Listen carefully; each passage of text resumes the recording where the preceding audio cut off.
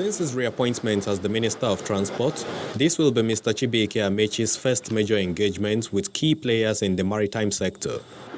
One of the high points from the minister's introductory note is his announcement of a $5.3 billion as mobilization for the standard gauge rail project from Ibadan to Kano. We got approvals to complete the $5.3 billion railway from Ibadan to Kano. We've also applied for funding to commence the coastal rail from Port Harcourt to Warri as a segment, and that segment from Benin to Onitsha. In his company is the Minister of State for Transport, Ms. Gbemisola Saraki, whom Mr. Amaechi says will be spearheading the maritime sector affairs. Having this sort of stakeholders conference helps in creating that synergy. However, I feel it has to be more regular.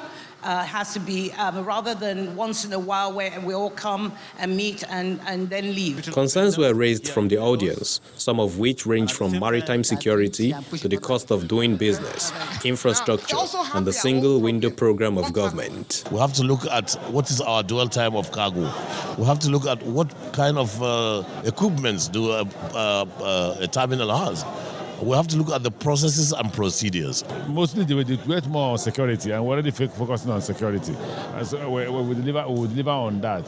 We're listening to them. After 6 months to 1 year, we'll come back to them again and say, have we been able to achieve those things you wanted us to achieve? And there are new things you want us to do. We will be coming out later on with a program of what we're trying to achieve within the next 4 years.